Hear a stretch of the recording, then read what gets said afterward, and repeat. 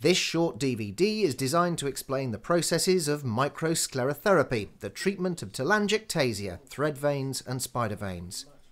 Well, they've been sort of making the leg ache a little bit, especially on long walks. So I didn't know if it was that or not, which...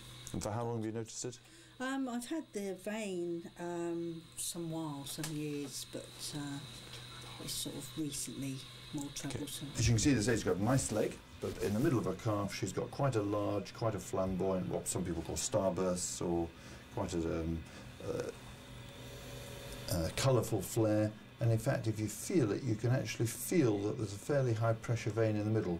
So before I treat that, I would just pop an ultrasound on the leg, make sure I understand the size of the feeder vein, and if the feeder vein is more than 2 or 3 millimetres, it actually changes how you treat the leg. Microsclerotherapy is becoming more popular, especially with patients who want the treatment for cosmetic reasons. It's not expensive and can produce excellent results when a few simple procedures are followed correctly using the FibroVein range of products from STD Pharmaceuticals. Many patients find unsightly veins deeply upsetting and see successful treatment as greatly enhancing their quality of life.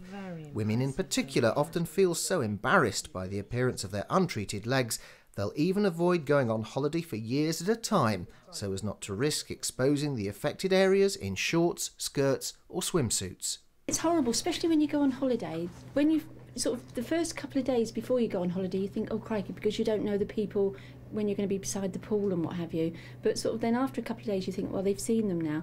But people are always saying, what are those bruises? What have you done to your legs? So it is, and like I can't wear short skirts, or I wear a lot of crop trousers to hide it, and it is embarrassing. So it means a lot to you to get rid? Oh, definitely, yes, yeah. Well, I just feel when your legs are on show, people must look at them and think, gosh, what's wrong with that lady's legs? And it's certainly in a shorts and swimsuit situation where you're most aware of them. It's important to me because I would like to wear a skirt, basically. With the veins being below a hemline, trying to cover them up is very difficult. So that's why I wanted them done. Is it embarrassing? Very embarrassing. People make comments. My daughter calls them the cracks in my legs, you know, and people do point them out to you as if you've never seen them before. So yeah, it is important. The length of time required for treatment will depend on the extent of the visible symptoms. Some patients will need only one session, others may require several, but overall levels of satisfaction after treatment are high. When the patient arrives for consultation, it's important to take a full medical history. How the treatment's carried out and how it works should be explained in detail until the patient clearly understands. Possible complications should be discussed, including the risk of skin pigmentation, the increased risk of migraine for those who are susceptible, and the very slight chance of a small necrotic ulcer. This treatment shouldn't be used on women who are pregnant or breastfeeding, and they must be fit enough to walk at least a mile a day. Once all this is understood, they must sign a consent form. FibroVein injection is available in 4 strengths. This programme will explain the use of the 0.2% solution, the 0.5% solution and the 1% solution. FibroVein 3% solution is used only for treating varicose veins. Training films for its use are also available from STD Pharmaceuticals. To use FibroVein injections for the treatment of telangiectasias, you'll also need limited stretch compression bandages, a 2 or 5 ml disposable syringe, an STD microsclerotherapy 30 gauge needle set, a 22 gauge or large bore disposable filling needle, gauze swabs, STD compression pads and STD sclerobands. You'll also require graduated compression stockings with an open toe, and for this we recommend Medi stockings. Of course, you must have a Sharps disposal bin on hand, and a waterproof overstocking will be needed so the patient will be able to keep bandaging dry while showering after treatment. The treatment room should be well lit and should have washing facilities. There should be a patient couch or trolley. Depending on how good your eyesight is, you may want to have a magnifying lens or loupes available. To begin with, it can be helpful to mark the relevant veins. Reticular veins often feed thread and spider veins, and it's important to treat these to stop the problem continuing in the smaller veins. These reticular veins are sometimes quite hard to see, in which case a vein light or Venolux can be useful.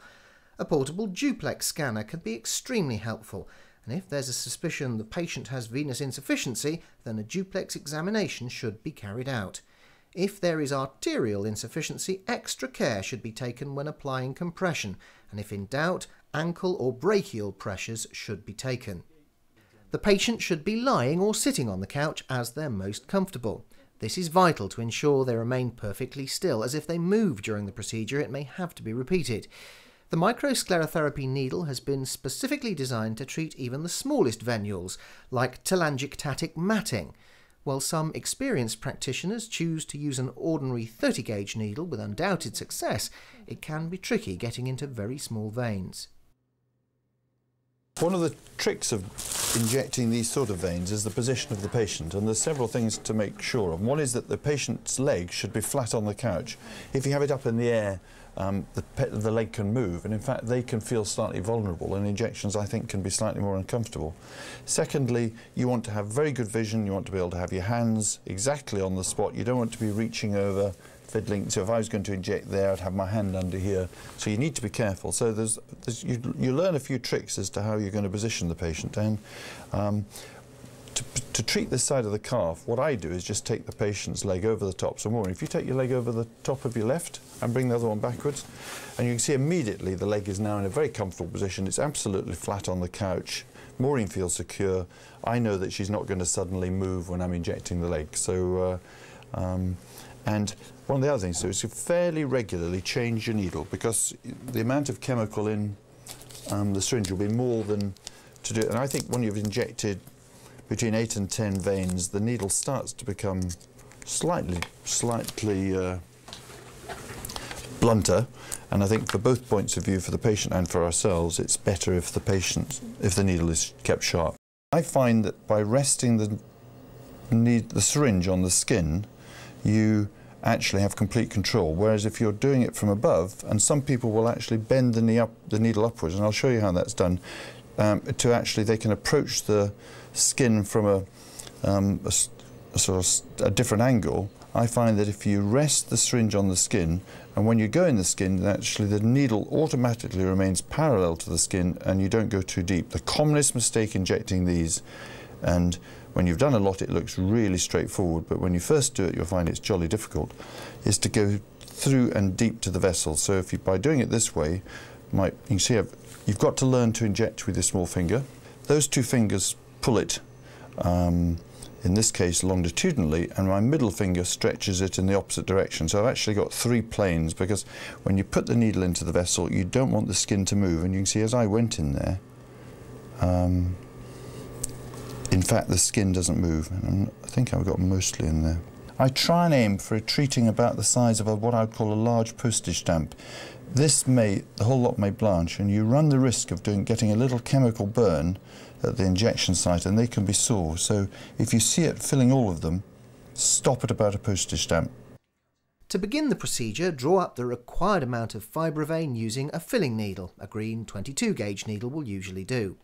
Attach the microsclerotherapy needle set and make sure the patient's comfortable. For right-handed practitioners, it's very important to hold the syringe correctly in the left hand to allow easy movement of the plunger when the needle's in the vein. Hold the needle in your right hand just at the tip of the tubing, enabling you to see the fleck of blood inside on aspiration. Oh, and remember to make sure everything you need is within easy reach. At this point you may choose to wipe the skin with an alcohol swab. Once the needle is properly into the vein with the bevel facing upwards, slowly inject the fibrovein until you either feel some resistance, the blanching is complete, or the vein has disappeared. If you need to inject another site close to the first, do so as soon as possible, always remembering to apply compression as quickly as you can. Cover with a gauze swab and apply the bandage over the injected area. If needed, put the rubber pad in between the bandage to avoid contact with the skin. When bandaging a knee, it's important to place a pad at the back of the joint so the leg can move freely and the bandage doesn't wrinkle. I'm a compression man. I tend to put more compression on than most, so I would put a P-half bandage on, then a stocking, and I would get them to take the bandage off tomorrow night and then continue the stocking during the day until any tenderness that occurred at the injection site had gone. I put a lot of compression on as well, but more with the class 2 stocking then. And I tend to only put the bandages on if there's one area that's really quite a big flare or a reticular vein. There's a knack to putting on compression, and if you get compression comfortable, then there's no doubt it makes a huge difference to the patient, even though they're actually going to have the compression on for 36, 48, 72 hours sometimes. The more comfortable it is, obviously, the more they'll tolerate it. So these little slippers come with the stockings, and you'll find it quite useful because they actually allow it to slip over. And also, the way I put them on, they mean that you don't get a foot on your shirt. So I rest it up there. Now these are fixed stretch cohesive bandages, and they're called Pierhaft, and they're the nicest bandage I've ever used. And they basically stick to themselves, but not to the patient, and they have no elastic materials in them. It's a very clever cotton weave that you'll see when it's stretched, and it's got a fixed stretch. It doesn't stretch very much. You just pass it around the leg and overlap about 50% and come down to the ankle and then go up again. And it doesn't matter which direction you do this, but I usually do a spiral and 2 layers, and you'll see that when it's cut, it then just is self-adhesive. There's no material sticking to Maureen, and the material contains no rubber. So I've never had a reaction of Pierhaft from a patient. You ever had any reaction? No, it's fantastic. Now, there is a trick if you haven't got a Medi Butler, and I'm going to do it a different way this time. You bandage from the ankle up, and you do your return bandage downwards or distally, because the overlapping edge is now facing upwards. So when you put anything over it, it doesn't cause any disruption, whereas if you come the other way, you can see how it rolls the bandage. And so, but in fact with the Medi Butler it doesn't matter. Okay, now we've measured this lady for her stockings, and we use now hold-ups, which are, this is a class 2 stocking, usually with an open toe. Patients prefer that, and with a hold-up gripper material at the top, and these gripper materials now work jolly well, to be honest. Very much easier if you use the slippery foot bit, and you can then remove it through the open toe. This is a Medi Butler, a very clever bit of lampshade device which actually stretches apart, and you find that you use that for getting over the knee and thigh, and you put the stocking over it.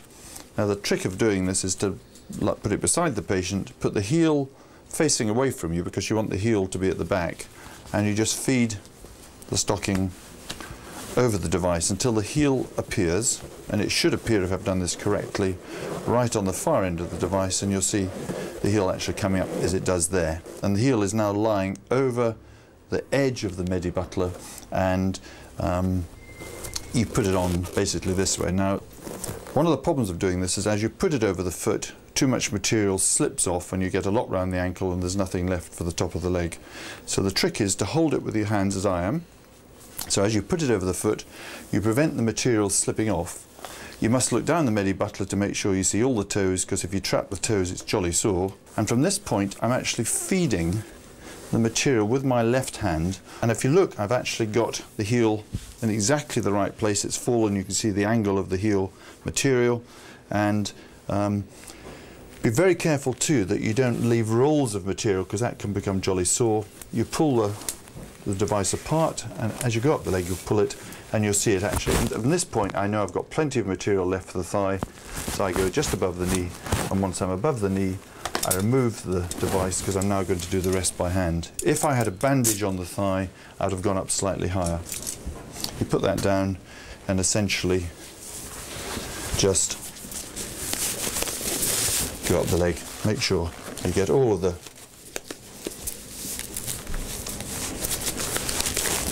that's it. And when you get to the top of the leg, you want this material flat on the skin. Now there's a few bits of advice about this. This hold-up material is a very clever, sort of slightly tacky material, but over a day or two the dry skin in fact can make this slippery, and every day or two they want to just wipe it with a warm cloth, and you'll find that keeps the material sticky and stops it slipping down. And they like being washed. Every time it's washed that recovers as well.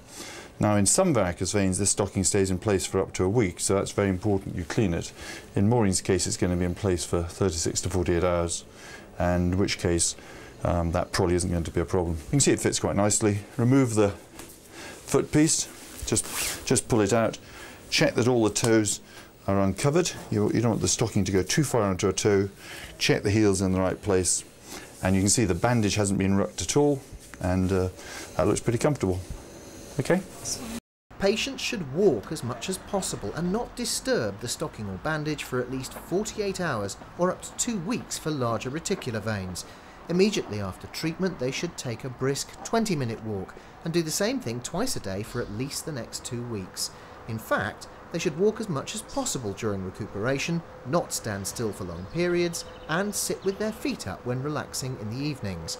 A follow-up appointment should be made, but a gap of 2 weeks left before further treatment if required, and they should be told not to have their legs waxed for at least 6 weeks after the final treatment. Properly carried out, microsclerotherapy produces excellent results. However, these will be less satisfactory if compression in the form of stockings and or bandages is inadequate. If an injection's accidentally given outside the vein, a necrotic ulcer may develop. In such a case, a compression pad, a limited stretch cotton crepe bandage and a Class 2 compression stocking should be used. The patient should be encouraged to walk about as much as possible and oral antibiotics given to prevent infection of the site. Umivate cream is also helpful, applied around the necrotic area but not directly on it. The ulcer will heal in time, but it may take 5 months before the skin returns to normal and a small scar may be left. Any regular practitioner of microsclerotherapy is likely eventually to have a patient who develops an ulcer, but precise venipuncture and adequate compression should stop this happening again. Very rarely a necrotic area will develop because of an arterial venous shunt, as a very small arteriole may be injected. If thrombophlebitis develops, 600 or 800 milligrams of ibuprofen TDS may be prescribed, and Voltarol gel is also helpful. It's important the patients given relevant explanatory notes about their treatment to take away with them to reinforce the messages given at the initial consultation, as described at the beginning of this film. We at STD Pharmaceuticals hope very much you found this film helpful. If required, we'd be delighted to supply you with further information films on treatment of varicose veins. We also stock a range of printed materials on the subject, as well as further reading on venous disease. If you need any further information on Fibrovane or any of the products used in this film, please contact us by letter at STD Pharmaceuticals, Plough Lane, Hereford, HR4OEL, by telephone on 01432 373 555, by fax on 01432 373 556, or by email via inquiries@stdfarm.co.uk. Also, please visit our website at www.stdfarm.co.uk.